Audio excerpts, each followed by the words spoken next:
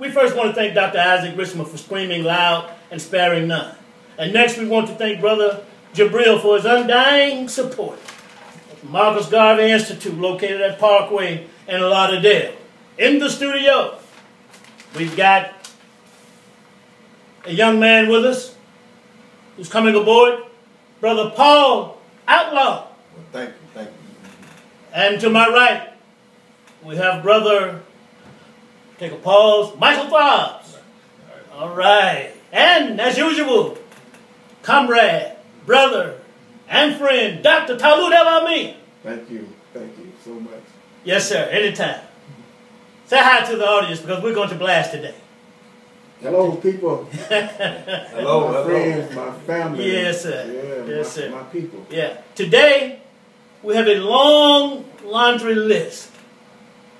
We've got a lot to talk about in a short time to talk about. We're talking about the gifts, strengths, courage, the bravery, the creativity, the diversity, and the beauty of African Americans. But mind you, though, we are still on our critical examination. You know, we are going to blast today, but today we're going to have a party for African Americans. And as I understand it, we have a call on the line right away. Is that right? Alan, are you there? Yes, sir. All right. Let's start off with you today, Alan. Take 2 or 3 minutes. We've got a lot to cover. I'm going to cover real quick. You know, I talked to you last week, Mr. Redd, and to your guest real briefly. Yes. We don't say about like a lot of people look like us but don't think like us. You know, I'm going to give you a good example of something. You know, the mayor's son did something real heinous in Knoxville. Now, Joe Brown, because he supposed to have called in last week, and I think actually was kind of like, be honest and just call you and let us know what he wants to vote for. You know, he was the lost partner with 18 wards. You know, about all these race kids in the Shelby County area. Now, you know, I want to ask Joe Brown, man to man, black man, you know, character to character. How do you feel that a black man can get away with a 13-year-old child and get diverted, and he doesn't get on the sex registry that he was saying about the country club? That black people want country clubs too. We have to make sure that our prosecutors have our community interests in mind. You know, because we have black folks in our community, Mr. Redd. Yes. They don't think like us, and some of our African-American fellow kids, they don't even like their own color. Okay. We have to make It's sure called that self-hatred. people, you know, administering the law. Okay. Thank you for your call, Alan, and your comment. Thank you, now. All right, no problem. Anytime. Give us a call whenever you feel like it. That's all I can say to that one.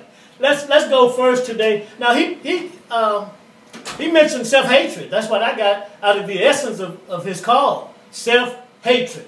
That's what I got out of it.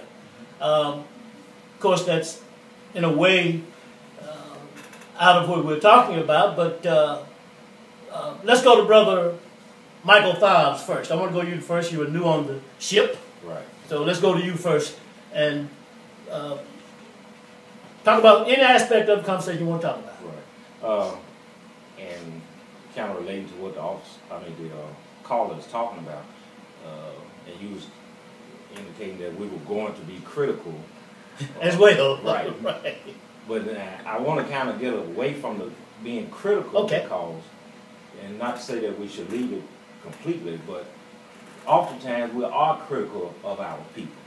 So we know what we do and don't do, so we need to now start talking to and teaching our people what to do to get out of those conditions and overcome those conditions that we're in. We've dropped the ball. We've been here 459 years, and it's been a designed plan to teach you against each other and yourself. So we've accomplished, great many of us have accomplished quite a bit over the years. But we dropped the ball, we sit down, we say, I've accomplished mine, I'm through, I'm done, or some of us gotten tired. But we never prepared those under us to take over for when the time comes when we are off the scene. So we need to now start teaching our people what we need to do to get together, stay together, and become strong and united so that we can overcome these atrocities. I like that. You spoke about solution. And I've stated the last couple of shows that we have a partial solution, and we will build on that solution going forward, as we go forward. I want to add something to the show. We're going to have a word for today on this show. Today's word is capitalism. C-A-P-I-T-A-L-I-S-M. Capitalism. Did I spell that correctly?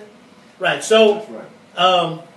Give us a call, audience, and tell us what that word means. Capitalism. I want to go now to the young brother, Brother Paul, Brother Paul Outlaw.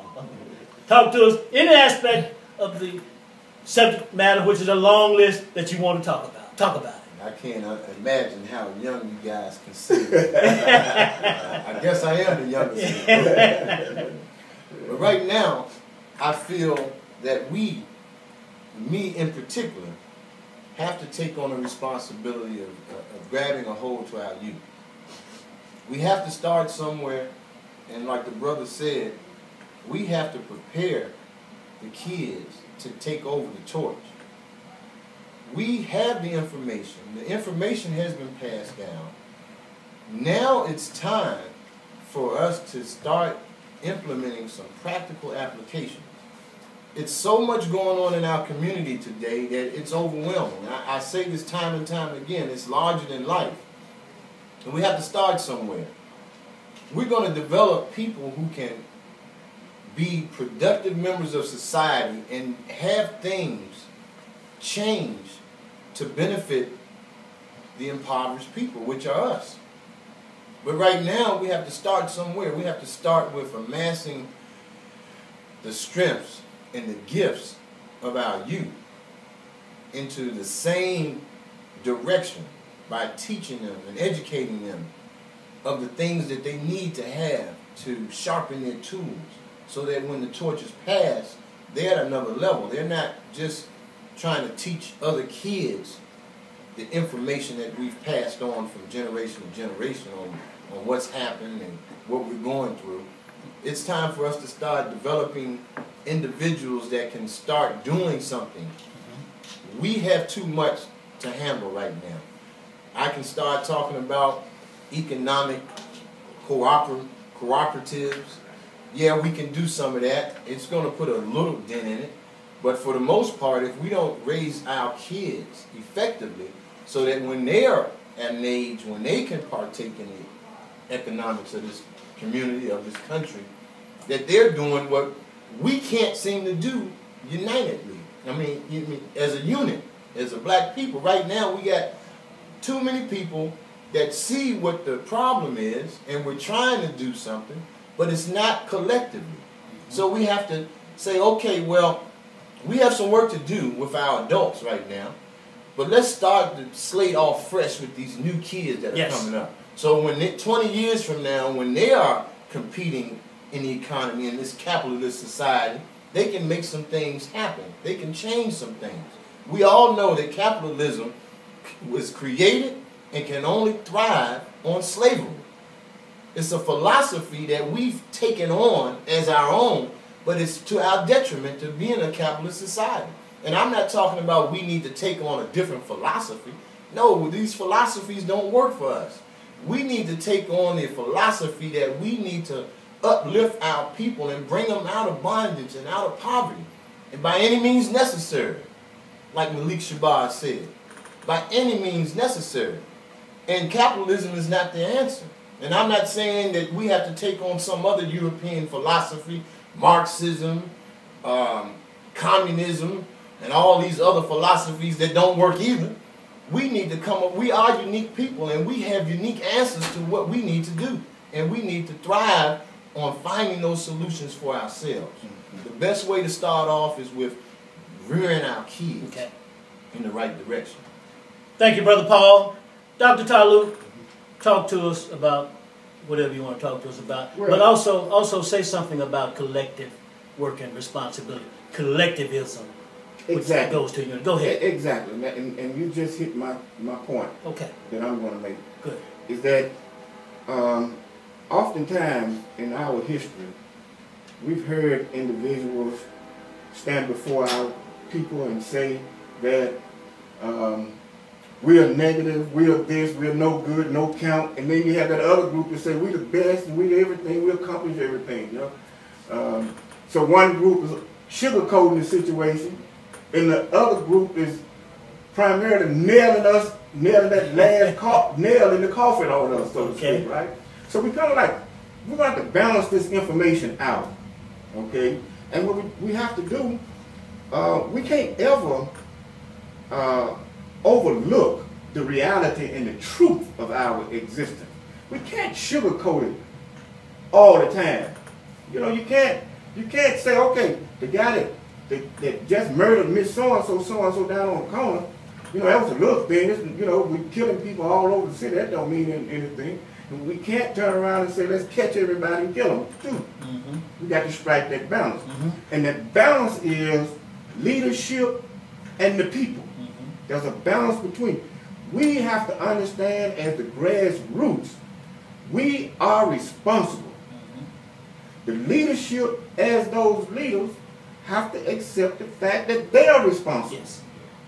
Okay? And we each have a responsibility to each other. Yes. Okay? So we can't just continue to think that a critical thinker is just beating our people down beating them down in the ground. That's not true. We have to make discoveries, yes, analysis, yes, and then come with solutions. Okay, for us, you know, on this particular radio show, I think what's important about it is that we don't sugarcoat. So far, since I've been a part of this show, we've been dealing with reality and the truth. It hurts. You know what I mean? It hurts, but you have to deal with it. Yeah. Well, we think it hurts. We think it hurts. It's psychological. We think it hurts. And then sometimes you hear language that you haven't heard before. Things put in a way that you've never heard before, so you got to take some time for it to register. It's the exact same thing that somebody said 400 years ago. Absolutely. You know? Yeah. So that's my point. Okay. I think that we're doing a great job. Okay. Yes. I mean, I think in the 21st century, black people are doing a great job. But there are some things that we have to do about the money. Absolutely. Okay. Yeah, and we have to have an attitude adjustment about the money. Yeah. All right. Now we wage tremendous power as far as our skin color is concerned, being black and all. The President of the United States, the Attorney General, you know, and you can go on and on. It's for mayors all over the United States and all kinds of things that really show that we are a progressive people. Politically, I think we may have that politics down pat. Yeah. But we don't have getting the money down pat. We don't have that yet. And you mentioned, you guys, brothers, mentioned your feelings. We think it hurts, but it's a feeling thing. So we have to control our feelings and look at the feelings, the emotional aspect of it, and compare it with the intellectual aspect, decision-making, reality, truth, you see. And we're also very creative, and we tend to lose our creativity to someone else. So you were talking about, as we were preparing for the show, Dr. Talut, but how we lose our patents and it goes to somebody else. Yeah. We can't go to court and we get tired and fill up. But real quickly, black people can and will excel at any sport that has ever been created on the earth.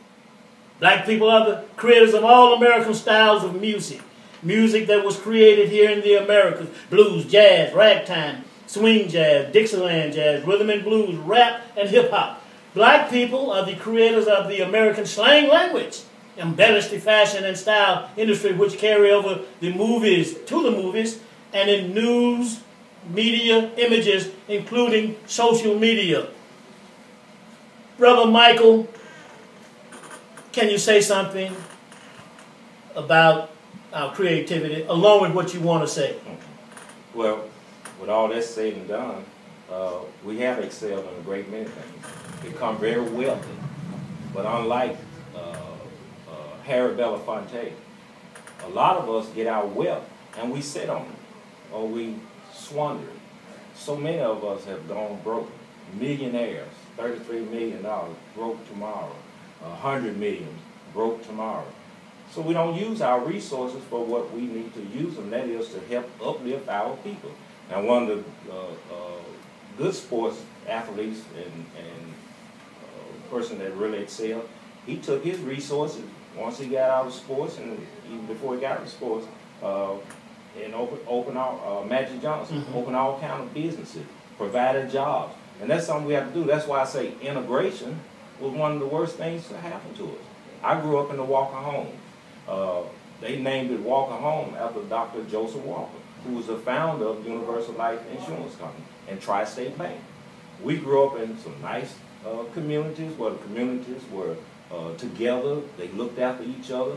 You got out of school, your neighbors looked after you, and we had entrepreneurs who opened stores and laundromats and service stations that was up on the corner we went and worked for. Once integration come along, yes, we've lost all of this. So we have to teach our children that you must take your resources and use them wisely. Yes. And pursue not just getting a job. We need to build. We have become the biggest consumer and the least producing people on this earth. That is so true. And let's also start talking to our young people about not just looking for a job. Even if you find a good job, start thinking about investing in and opening up your own entrepreneurial enterprises, your own businesses, going forward, using our strength, skills, and courage to do that. We had a panel discussion on Wednesday night, and Brother Baruti mentioned all of the money that we bring in as a people, but we're consumers. I forgot his exact figure, but it was a large figure, trillions of dollars, right? And yet we own less. There's one figure that says we own less than 1/10 of 1% of the United States wealth. We don't own any of the tall buildings, skyscrapers, large trucking lines, enterprise systems, with all of the money and all of these gifts that we possess, yet we're on the bottom of the economic totem pole. Brother Paul, we want to go to you next. Okay, first I'd like to correct something. I've been saying kids, and you know, we don't have kids. That's what they gave us to name our children, to keep us, to remind them that we're animals. We're not kids. We have children. Very good. Good point. But to go further, you know, with the amount of revenue that comes through our hands, it's noted that we are the 16th richest nation if we pulled all our resources together with those trillions of dollars that we have coming through our community. There's a difference between rich and wealth. And we, time and time again, we find ourselves being rich and not wealthy. Because when we're in a system, such as this capitalist society that we live in, we have constraints that won't allow us to amass wealth. If you make $1 million a year, with the taxes, with all the laws that they've created for us to keep us from holding on to that wealth, we find ourselves expanding to spend the money so that we can hold on to it. So if you make $100,000 a year and you just do your taxes and you don't own anything, they usually take most of it back. So what you have to do is you have to expand to spend it, which means that you have to acquire debt. So it's a systematic, it's like what Martin Luther King said before he died. This system has to change because it's a racist system that won't allow us the opportunity to amass wealth. So we have to train, we have to educate our kids to start doing things differently. Children. Yeah, children, exactly. Exactly, and I'm glad you caught me on that. Because that's a part of being conditioned, that I have a habit of doing things that I know are not right. But our children have to be educated on how to amass wealth. And one of the things we have to recognize is that the talents that we have are far superior than anyone else. When we start practicing using our talents, we even stretch that margin of difference because we develop the skills. And we have to let our children know that we can practice on our talents and we can become far better than our counterparts. But we have to instill those traditions in our children, because we see just by pure talent that we have artisans, we have athletes, we have businessmen, we have entrepreneurs that are just using mere talent. So what we have to do is go ahead and start utilizing our talents and creating a skill set that's far better than anyone else. And we'll be able to amass wealth at that point because we'll know more and we'll do more because we're more talented. Another great point. Last week, I talked about George Zimmerman. And I said that it was Ja Rule who was going to take him on in a fight in the ring. It was not Ja Rule, it was DMX. Okay, so when you mentioned making self-corrections, I'm glad you said that because I want to correct something that I said on the air. So it was not Ja Rule who was going to fight Zimmerman. It was DMX, and we African Americans criticized it, and so far that fight's been called off. But Dr. Talut, tell us some things. Well, first and foremost, as you mentioned, in comparison, our contributions to the American way of life is this, that if African American people were not here, America would be just another European monolithic society. Just like France, Italy, and all the rest of them. They're not doing anything. They're not on top of the world. America is on top of the world because of us. Black people.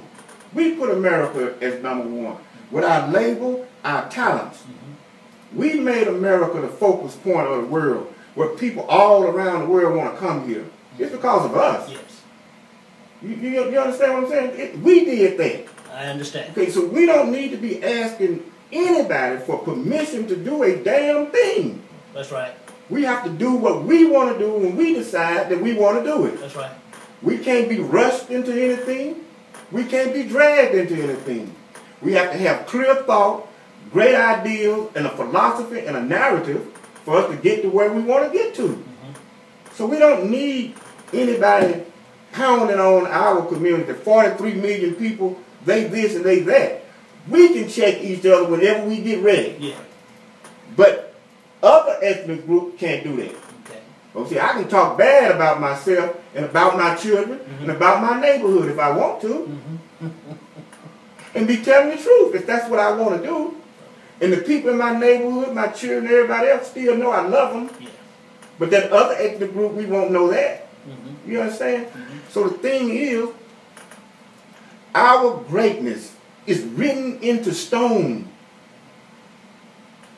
But our problem is, we psychologically believe that the white man, the quote-unquote white man, don't want us to do this, that, and the other, and so on, so and so.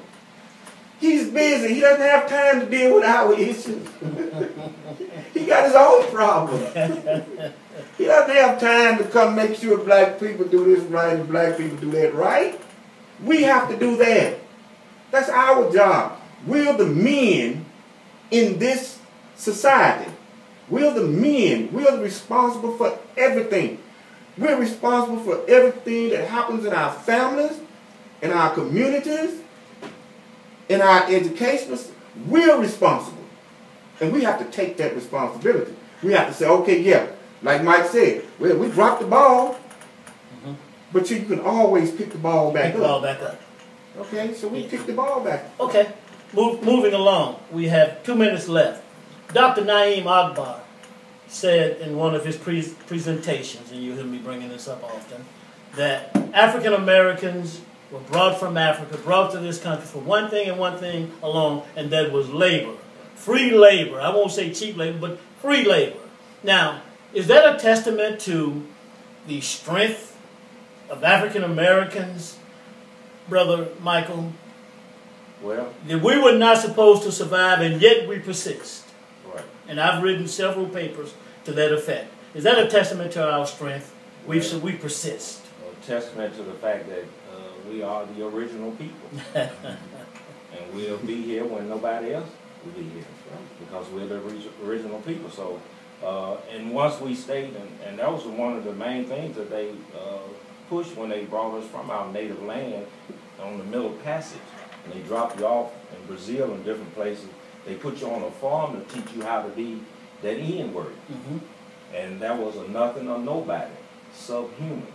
But in the process, once you learn how to be that, they brought you here. Because the Native American wasn't going for it. He wasn't going to be a slave. So they brought us from our land, took our religion, our God, and everything else from them. So once we got back connected with each other to some extent and learned how to communicate with each other in the slave, on the slave field, then we began to try to move forward and get out of there. Okay. Dr. Talut, I want to make a point here. Go ahead. And you brought up something that is a half-truth. When you said that Dr. Naim Akbar, which, you know, I studied him for many years, like all of us have, made that statement. Black people were captured and brought to America not only for labor.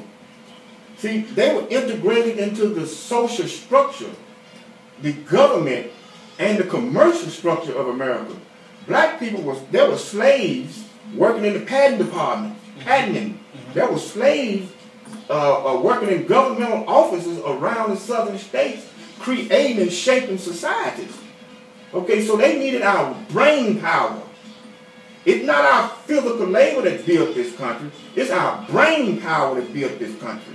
And right today, and if you pay attention, big corporations are still trying to suck up the black brain power. And that's our problem. We give our brain power to others rather than using our brain powers for our own advancement.